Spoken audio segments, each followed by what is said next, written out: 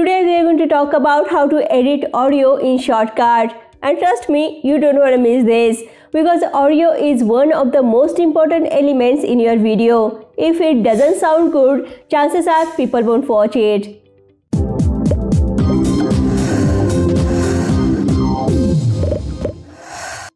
Hey there, I'm Sankita and welcome to Vertical Darts. Always remember, when you edit your video, make sure to pay attention to the audio too. I have my video clip here.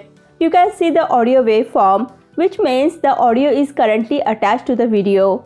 The first thing I like to do is to put the audio on a separate audio track. To do that, right click on the clip and select Detach Audio. It will automatically create a new audio track and place the audio separately. Now play the video and check the audio peak meter.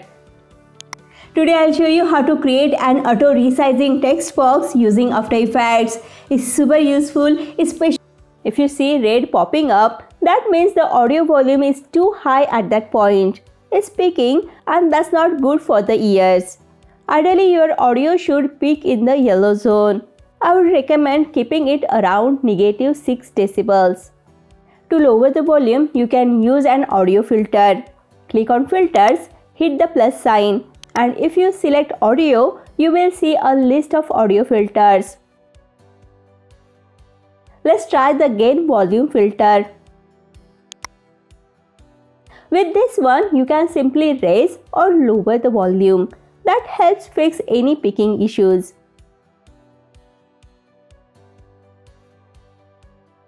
Auto resizing text box using After Effects is super useful, especially when working on lower thirds. Make sure to watch until the end, as I'll also share some but we don't want to do that because usually we don't speak at a consistent volume. Some words are louder, some are softer. To bring all those levels closer together, we will use a different filter. Let's remove the previous filter and add the limiter filter. This one gives us more control over the audio levels.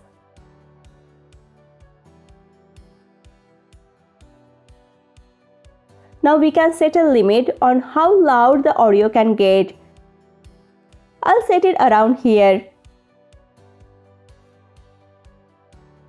Then we will raise the quieter parts using input gain. Since we have set a ceiling, the audio won't peak anymore. I'll show you how to create an auto resizing text box using After Effects. It's super useful, especially when working on lower thirds. Make sure to watch until the end, as I'll also share some important tips you need to know. Now the audio sounds nicely balanced.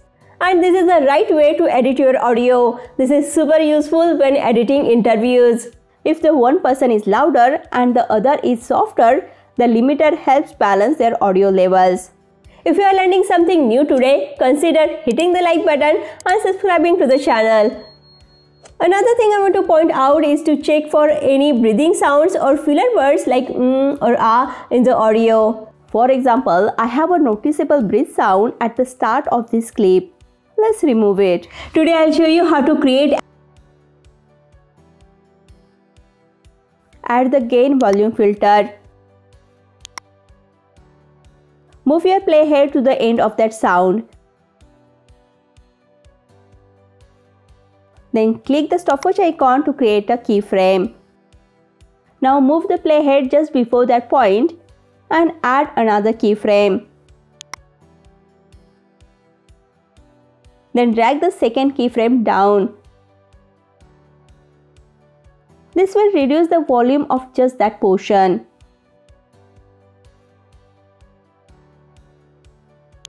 Today I'll show you to remove unwanted sound in the middle of a clip. You will need 4 keyframes. Say I want to remove this part right here. I'll add 2 keyframes at the start of the sound. Then move to the end and add 2 more.